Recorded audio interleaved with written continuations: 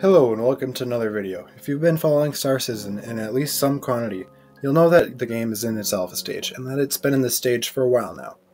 CIG usually releases updates quarterly for the persistent universe, and 3.17 is now live. Instead of covering this update, which others like Morphologists already have, we will be talking about the update that's right around the corner, Alpha 3.18, the salvage update.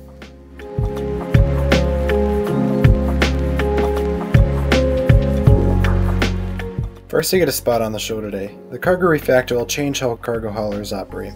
The refactor has been worked on by the AFT, NARR, Props, and USPU teams, and it will allow haulers to pick up, move around, and load purchased or found cargo.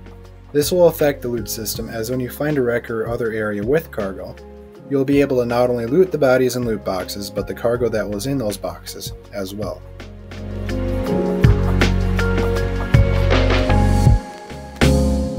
Hull stripping is another gameplay element expected to be released in 3.18, and opens up more opportunities for salvage operations to create a profit.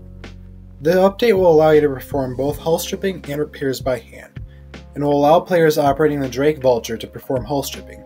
More on that later.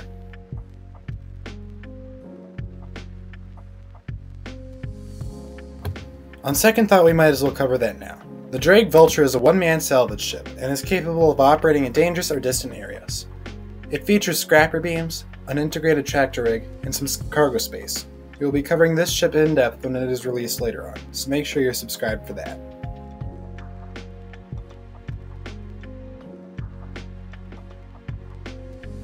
A new salvage tool will be released with this update as well, and as the name might suggest, it will allow players to conduct hull stripping by hand. And that's pretty much all it does. It's an attachment for your Grey Cat multi-tool, and it's literally just the salvage attachment, honestly.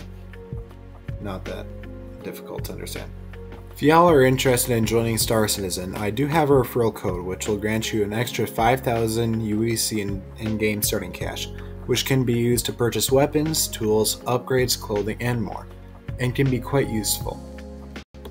Anyways, y'all, that's going to be it for today. If you enjoyed the video, please hit the like button and maybe subscribe. And if you really want to go to the extra steps, maybe even check out my Discord. I don't know.